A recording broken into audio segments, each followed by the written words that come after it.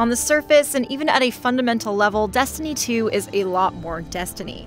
The structure is largely the same, as is the mechanically excellent shooting and satisfying loot grind. But there are a variety of changes both under the hood and throughout your activities that make it a significant improvement over the original and a better experience for more than just the most hardcore players.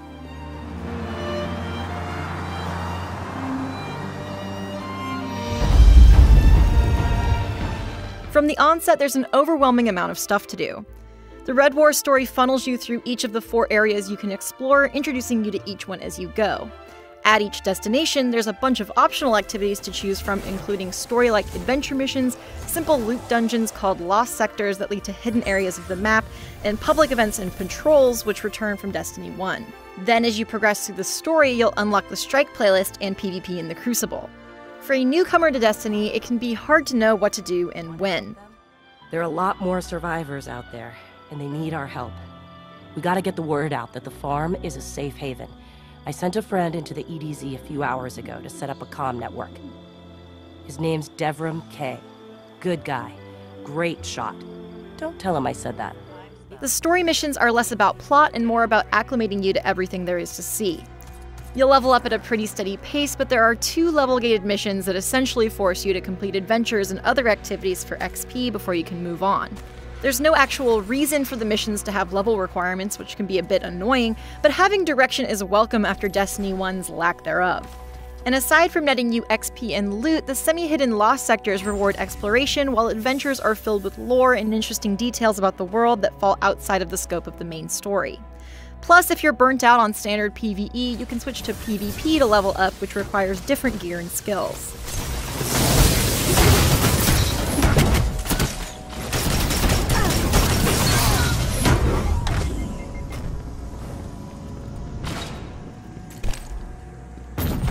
The Red War story is enough to serve its main purpose, which is to contextualize the shooting and looting you're doing through it all.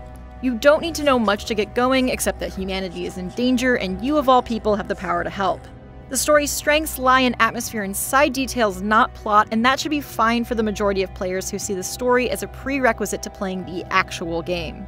The mournful soundtrack in particular is fantastic, and that's what carried me through the most basic story beats, even on repeat playthroughs. It's a hell of a view, isn't it? Like in Destiny 1, there's a lot of grinding to be done between finishing the story and moving on to the high-level endgame activities like the Nightfall Strike and the Raid.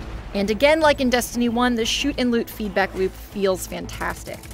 The gunplay is still excellent, and being rewarded for your efforts with an even better gun is something worth celebrating.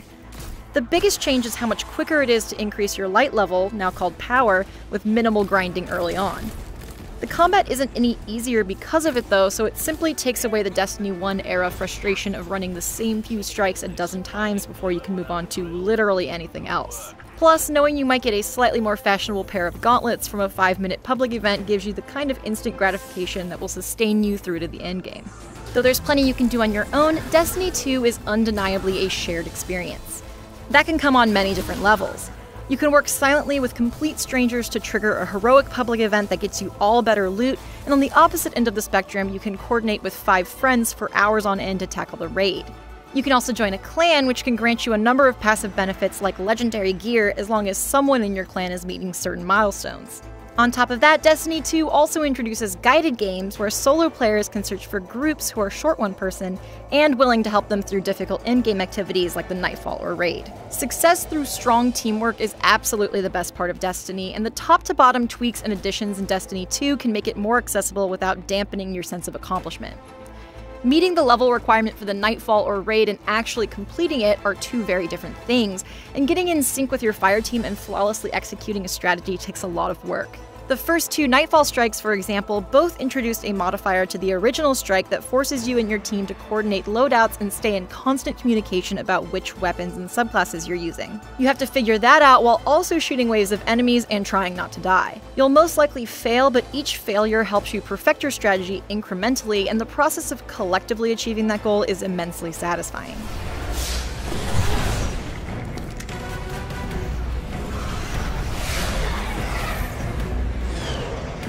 This vessel will challenge you in ways you have never dreamed. Let's enjoy ourselves.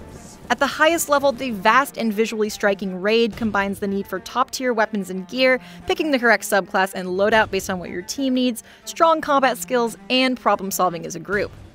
Destiny 2's first raid, Leviathan, is very, very difficult, and solving its often obscure puzzles can be both rewarding and frustrating. For the most part, each failure teaches you something new, and the GameSpot raid team actually cheered after we came up with a solid strategy while going in blind. But there was one section in the middle that we struggled to complete even after we figured out what to do conceptually. Of course, this was after about 5 straight hours of raiding, so fatigue was definitely a factor, but it didn't blend the puzzle-solving part with actual execution as well as the previous sections of the raid did. In true Destiny fashion, if you do something once, you'll probably end up doing it many more times. The difference with Destiny 2 is in the variety and accessibility of what's available, which cuts down on a lot of the frustration associated with grinding. And even after you've leveled up, there's still more you can do, from keeping up with daily and weekly challenges to just hanging out with friends. It's a much stronger foundation than the original had, and one that's enough on its own to keep people coming back week after week. If we wait, we die. But if we attack together, we can take back our home, our light, our hope. Or we die trying. Now, I need my fire team. I need Ikora and Cade.